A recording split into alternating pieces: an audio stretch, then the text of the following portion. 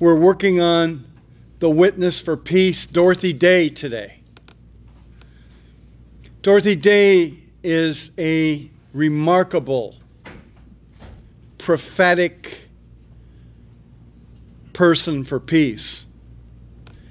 And it seems to me that the best way to look at Dorothy Day is to think about that she was a brilliant writer. She spent most of her writing doing journalism.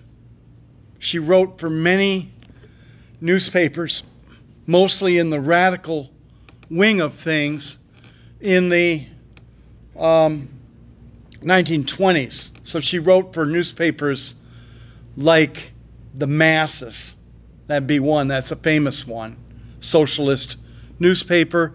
And then they would close that. They closed that one down. And then she wrote for the New Masses. And she wrote for others. And then just to give you a brief overview of her life, and then we're going to go into the details of it, she found herself turning more and more to God with her life, and she converted to Catholicism. But she kept being a journalist, and she eventually started writing for Commonweal and for America magazine, actually.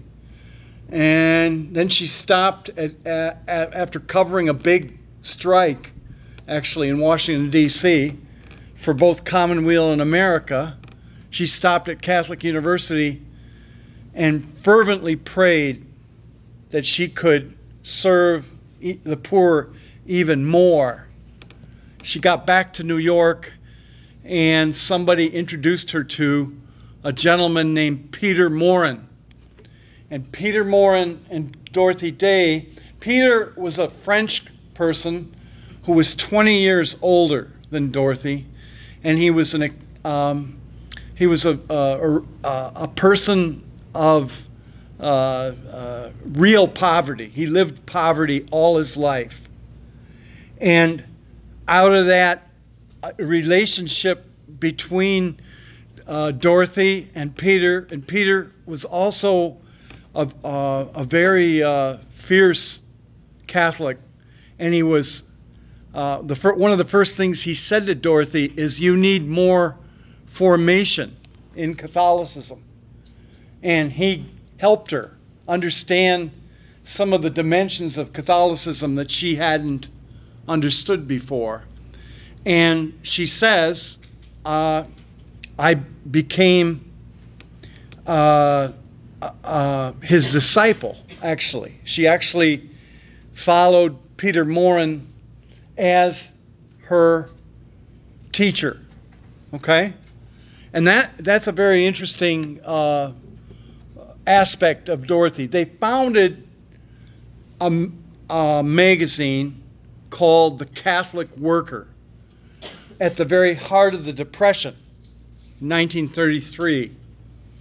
And then over time, she founded, with the help of the Catholic Worker movement, houses of hospitality all over the country, and indeed other parts of the world, where urban people who were destitute could come, receive a bowl of soup, a cup of coffee. But the other thing they did in Catholic worker houses is they conversed, and they conversed aggressively about ideas.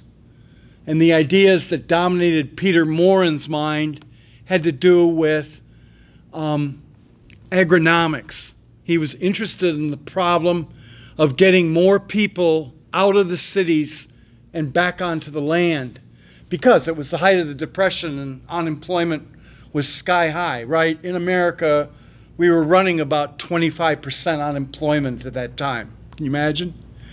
And so he was a French peasant, and so he saw some of the solution to going back to the land, as well as Dorothy was a city person, and she focused on the issues of labor and capital and saw the problem from the point of view of justice, like a radical would, okay?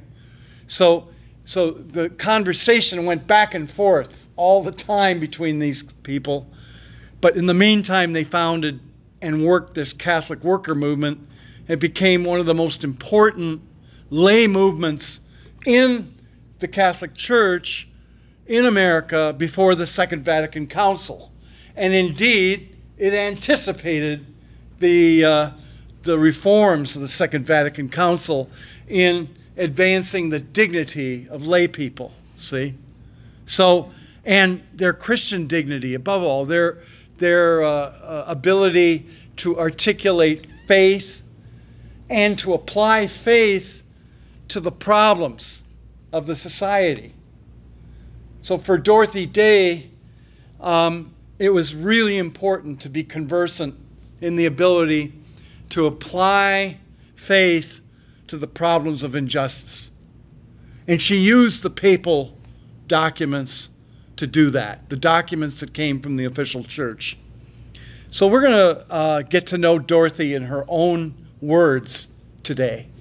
What we're going to depend on is the book, The Long Loneliness.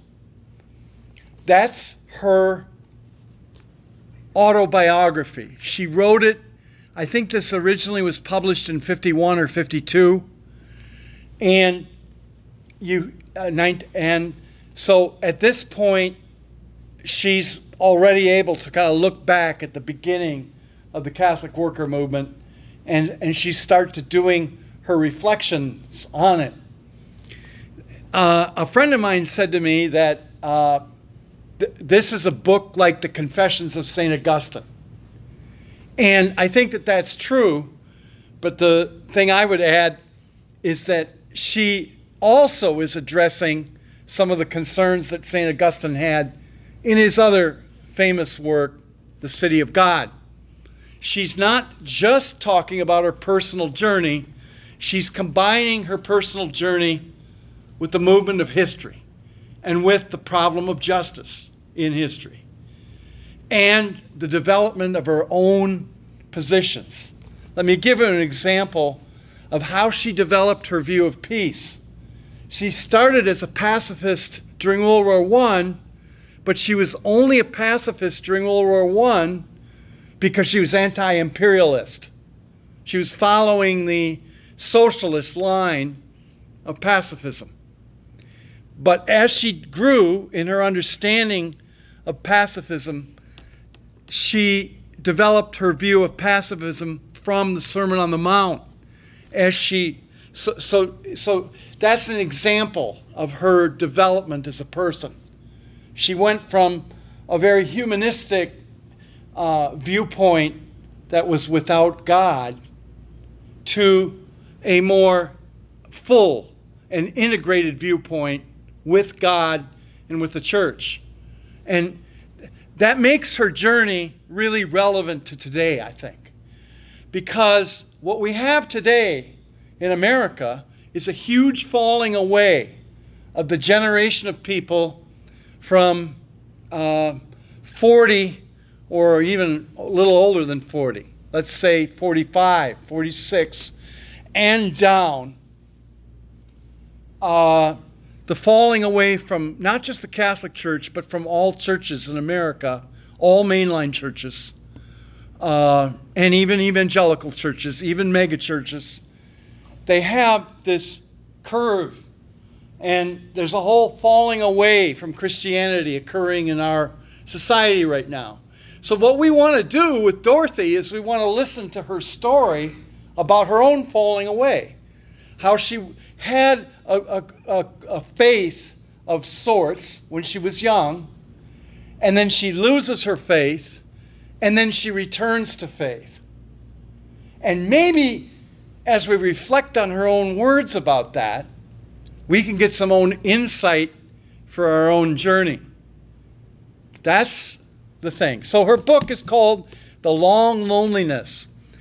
And she takes a quote from a nun from the 16th century.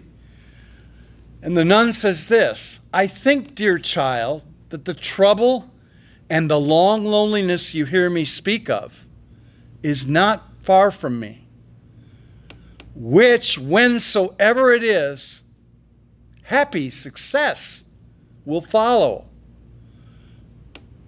The pain is great, but very endurable, because he who lays on the burden also carries it." So what that nun is saying about the loneliness is that she's open to what loneliness can accomplish in her life. And that reminds us of John Donne. That goes right back to the first lecture, where John Donne had this struggle to understand the longing within the loneliness that becomes the love. The nun from Mary Ward is the nun here, and she says the pain is great of this loneliness, right? But it's very endurable, because he who lays on the burden also carries the burden. That's Jesus. Dorothy Day was serious about Jesus. This is the key thing. When one of her followers, who had been following her since 1952, he was a medical student, he became a doctor. He brought a group of students to meet Dorothy in the 1970s, right before she died. And so they're interviewing Dorothy. And here's what she says, and this is in reference to her own heart journey. It emerges here. She said, "I've always worried about unfairness, injustice, going back to when I was your age in college." So she told one of the students who had asked for a summing up, a connection between her life's origins and its eventual outcome. She amplified it in this manner: "When I was your age, women couldn't vote, and the poor could fall back on nothing but the charity of the rich. I remember as a girl asking my mother, why? Why weren't things better for people? Why a few owned so much and many had little or nothing? She kept on telling me that there's no accounting for injustice. It just is. I guess I've spent my life trying to account for it and trying to change things just a little. And that's what I believe people like me ought to try to do. We've been given a leg up in the world, so why not try to help others get a bit of a break too?" Okay. And the students hear this, but they're not satisfied. They keep asking more about Dorothy's journey. She had, after all, been in prison many times for the street battles she had helped wage. She had led a vigorous, somewhat idiosyncratic intellectual and spiritual life that she expressed in her articles and books. Her deep love of novelists such as Dickens, Dostoevsky, Tolstoy, and others. But also the church documents I mentioned before, Rerum Novarum and Quadragesimo Anno, which are the documents written by the popes about social justice. So she really read, but she didn't just read the way we think about reading. And this gets to the point of my friend who wants to criticize play acting, right? He's got a problem with the vice of eutrapelia. What is eutrapelia? Well, it's a vice mentioned in Scripture of jesting, of acting for joking around. And the reason it's a problem in Scripture is that it interferes with contemplation, I think. But here's where Dorothy dealt with it. You see, she didn't just read books, and she really loved these books, but she said this: "I could be one of your teachers, though I'm not a great one for analyzing these novels. I want to live by them. That's the meaning of my life. to live up to the moral vision of the church and of some of my favorite writers. This would have been a far lonelier life for me if I hadn't met Mr. Dickens or Mr. Tolstoy. And she goes on to talk about their wisdom. She said, I try to take those artists and novelists to heart and live up to their wisdom. Because, as you probably know, Dickens and Dostoevsky and Tolstoy kept thinking of Jesus themselves all through their lives. You see, it wasn't enough just to know the books, just to be aware of the books, just to be entertained by the books. Dorothy Day actually wanted to live the spiritual message of those books. In founding the Catholic Worker Movement with Peter Morin, she managed to do that. It makes her such a compelling witness for peace. Isn't that remarkable? I mean, when you think about it, I mean, you just can't imagine the kind of life she lived. She was in the upper crust of the literary people of her time. She knew John Dos Passos and Ernest Hemingway, and Eugene O'Neill was a drinking buddy of hers, the great playwright. And the thought that she lived in those circles and wrote and had a great career as a writer makes us kind of amazed that she turned to God and to the poor, and in her turning, she used her talent, her writing, to once again display to people how to turn ourselves. Give you an example. She's talking about when she fell away from her faith here. This is quite a passage. And the reason she fell away from her faith is she thought Christians had betrayed their own moral stance. That's a classic way that people fall away from faith. This is the reasoning. This is where my reasoning finally led me, she says. On the one hand, there were the religious people I had come up against in church, and they were few, I must admit. A sparse congregation meeting on Sunday mornings and Wednesday evenings.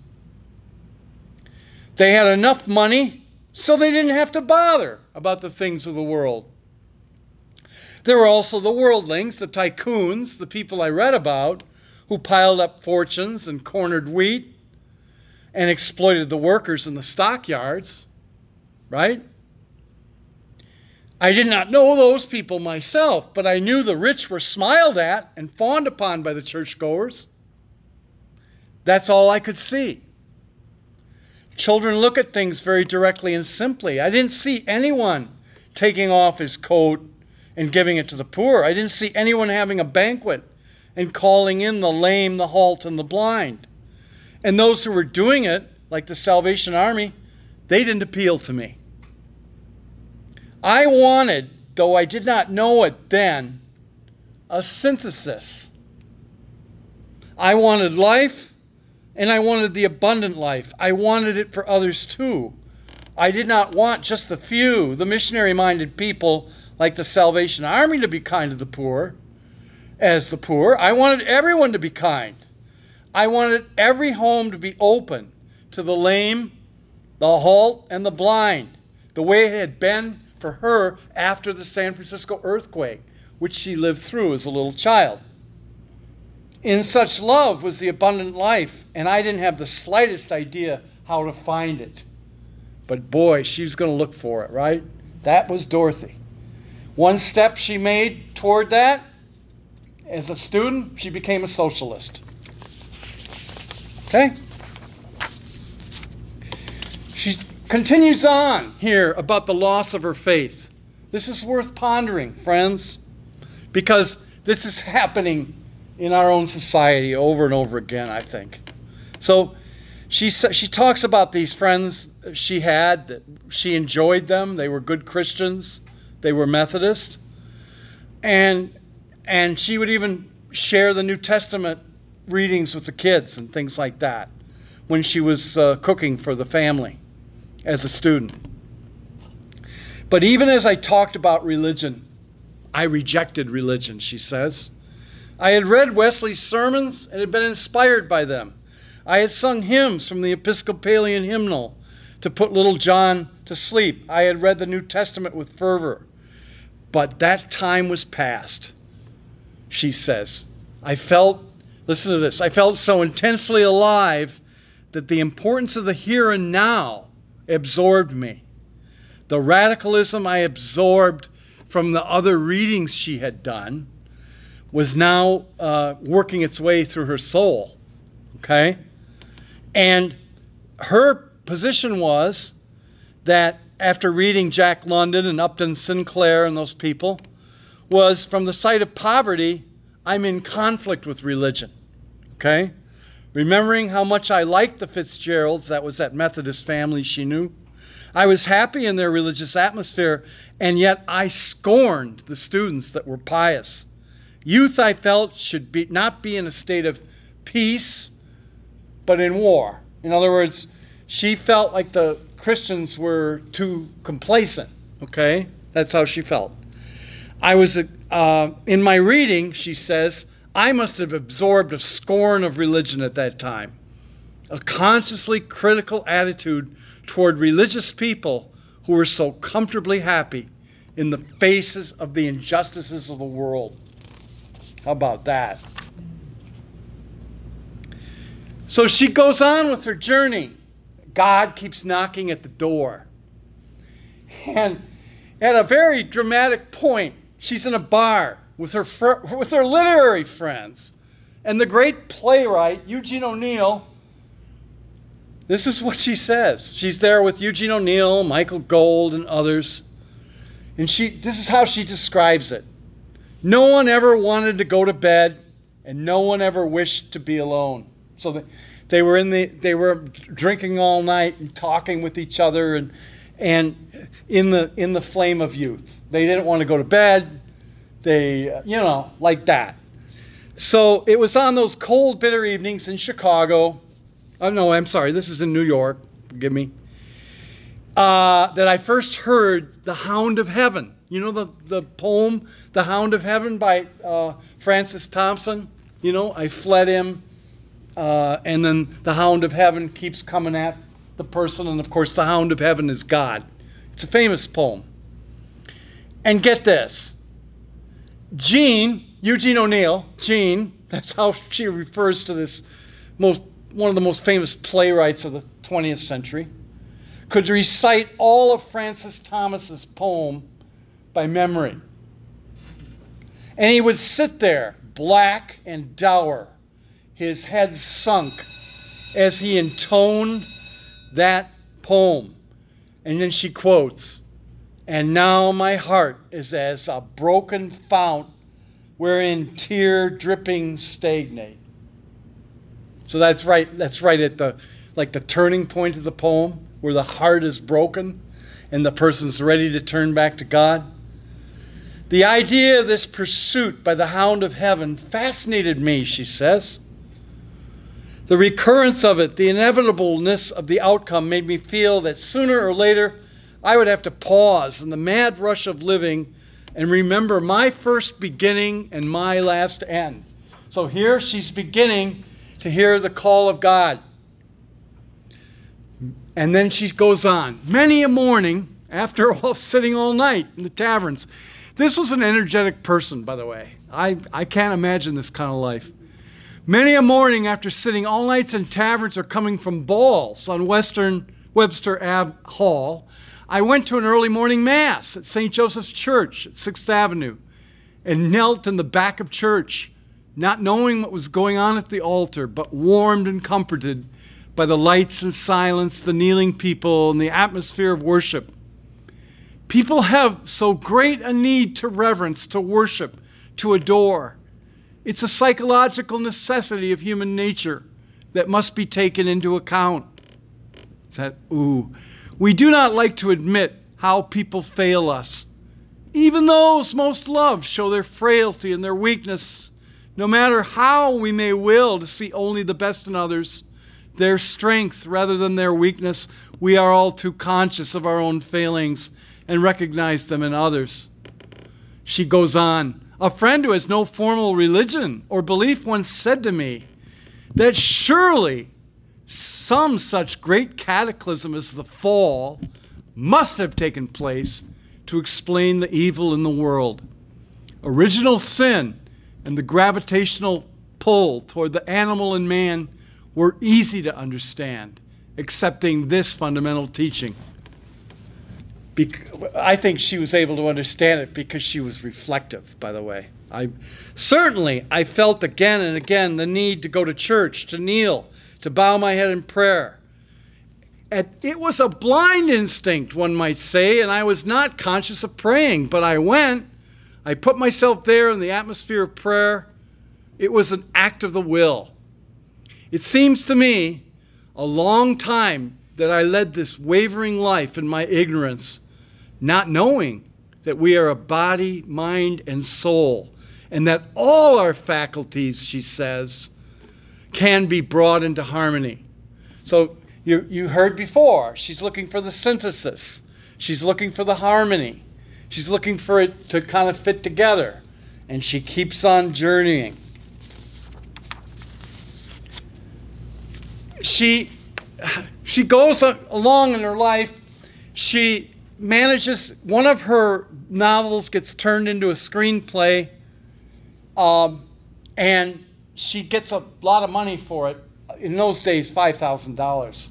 That was a lot of money. So she plopped a bunch of it to a beach house on the Jersey Shore. It's not like houses on the Jersey Shore are now.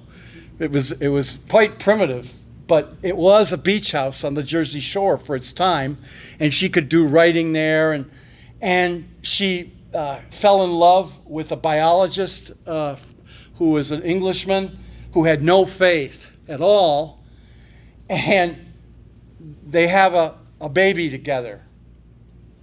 And once the baby comes, I'm reviewing the whole story here because time is short.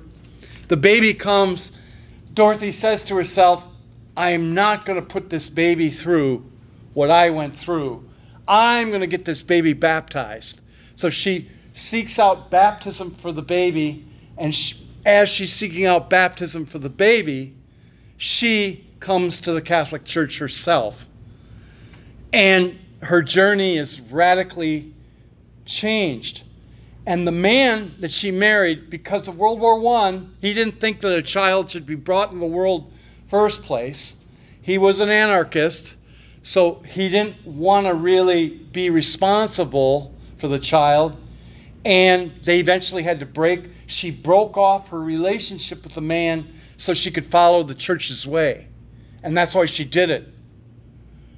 And there's a great deal of pain in that choice. She does not, she says some of her radical friends said, oh, you just wanted to give up sex. And she said, absolutely not. She said, my relationship with this man opened me to God. But he didn't want to go along with my journey, and so I had to break it off. But if he had just gone through a ceremony with the Catholic Church, she'd have stayed married to him, interestingly enough. But he didn't want a civil ceremony or a religious ceremony because he was a biological anarchist, and because of the wounds of World War I. See, so she left Forrester, and the daughter gets baptized, and then she comes into the Catholic Church, and as I mentioned at the beginning of the talk, she encounters Peter Morin, who explains to her some of the depth of Catholic social teaching, and the Catholic Worker newspaper takes off in the Depression. it was an idea that people needed at the time. And it went on that way. She says here, the problem is how to love God. We're only too conscious of the hardness of our hearts. And in spite of all that religious writers tell us about feeling not being necessary, we do want to feel and so know that we love God. Thou wouldst not seek him if thou hadst not already found him, Pascal says. And it is true, too, that you love God if you want to love him. One of the disconcerting facts about the spiritual life is that God takes you at your word. This is really remarkable. Sooner or later, one is given a chance to prove his love. The very word diligo, the Latin word used for love, means I prefer. It was all very well to love God and his works and the beauty of his creation, which was crowned for me by the birth of my child. Forrester, her common-law husband, had made the physical world come alive for me and had awakened in my heart a flood of gratitude. No human creature could receive or contain so vast a flood of love and joy as I often felt after the birth of my child, which with this came the need to worship, to adore.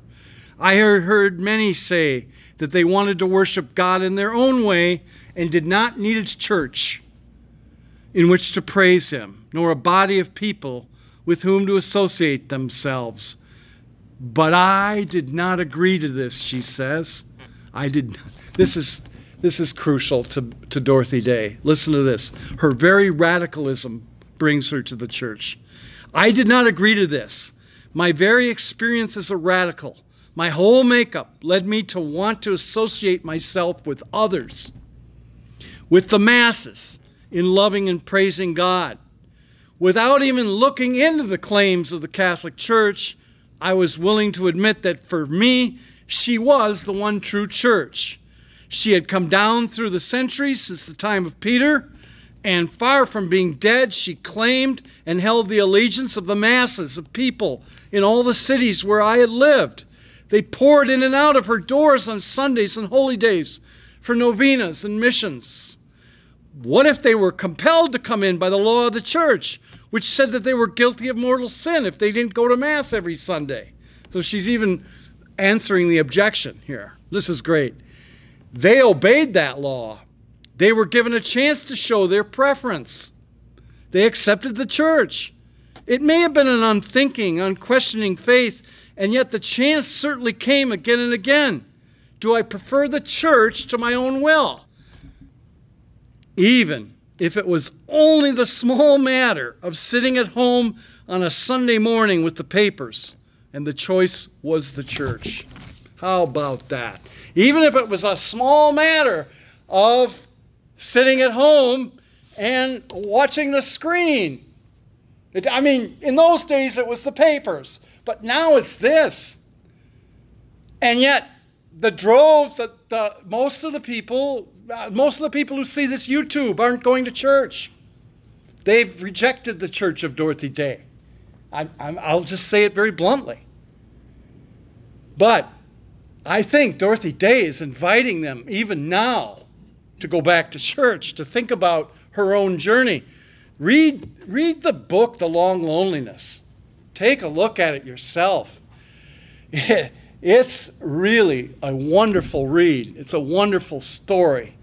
And, I can't even begin to say more about it because I'm out of time. But the point is that she has an authentic call to the poor, an authentic call to a vision of social justice, and most importantly, an authentic call to Jesus. I want to close with Dorothy Ranahan's reflection. What changed Dorothy Ranahan when she was Dorothy Garrity In 1960, she was a freshman at Duquesne. And she's at Duquesne, and somebody says, "You got to go hear Dorothy Day." And she said, here's what she says. She says, "When I was a freshman, I was quite conservative politically." She was an ardent fan. I can't even think about this. Dorothy Renahan was an ardent fan of Ayn Rand novels and the idea, her ideology of individualism. Then one day, I found myself sitting on a classroom floor listening to Dorothy Day. She says, "I left that room a different person. No lecture reshaped me so thoroughly as that one in the fall of 1960. Who is Dorothy Day anyway?" I asked my friend as we planted ourselves in the corner of the large, crowded classroom. What she told me, her writing for various socialist newspapers, founding houses of hospitality for vagrants, advocacy for pacifism, it didn't at all impress me. The room was crammed, and I was already uncomfortable and beginning to wish I hadn't come. This is precious. Day began to speak, her voice halting, measured, barely audible. When a space cleared among the tangle of people in front of me, I caught a glimpse of her, perched unceremoniously on a tall wooden stool. Long legs crossed sat the radical fanatic, her gray hair pulled up in braids that wound up across the top of her head. She didn't look like a fanatic, but if radical means exposing the root of a difficulty and advocating extreme measures, she certainly was radical. She struck a deep nerve. As I listened, this is what Dorothy says, as I listened, I felt a pain within that throbbed like a toothache. Well, yeah, that's all that Ayn Rand knocking around in her head. That's what I think. On one level, Day had made me confront a previously hidden ideology and worldview. I was politically naive. I knew nothing about poverty and pacifism. But I met them in this elderly woman's words and in her eyes. What she said filled me with fear, confusion, and even anger. Right? I mean, of course, if you were an Ayn Randite and you're listening to Dorothy Day, that's how you're going to respond at first. It hurt. In her, I saw what it means to be truly poor in spirit, filled to overflowing with a peace for which I hungered. She exuded peace, even in the face of hostile remarks that welled up in the crowded classroom after her talk. It was clear she'd encountered them before. Peace sat with her. She called him Jesus. His coming to earth announced peace on earth, and he was sent so that the poor might have good news preached to them. His mission became hers. No pain, persecution, impoverishment, or imprisonment prevented her from doing what she had come to perceive, not only as God's will, but as God's way. Afterward, I bantered with the professor who had arranged for her to come. Is she crazy or what? He looked at me with unusual seriousness and said, she's either crazy or quite possibly a saint. A saint. Perhaps that is what it is, I thought. That lofty idealism and a quiet, passionate, burning zeal for following the Lord, whatever the cost. Perhaps even this saint had some wrong ideas, but I doubt it. I have come to share many of the ideals that Dorothy Day preached and lived. The poverty part is tough. My zeal often stalls, but I'm working on it. Would that there were fewer verbal tennis matches about peace and more witnesses to living it. Radical saints. Perhaps it could change the world. Truth, spoken by saints, moves the soul. Thank you very much.